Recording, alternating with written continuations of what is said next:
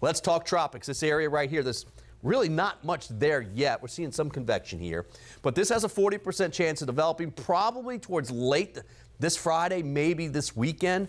We have something somewhere in here, probably going up towards Cuba or perhaps even towards the Dominican Republic. European forecast model, let's just go out through Monday, a week from today, because the model's not that good beyond that, and you can see something here, not much. The GFS tries to put something mainly towards Hispaniola. Some models come out to the northeast, some come to the northwest.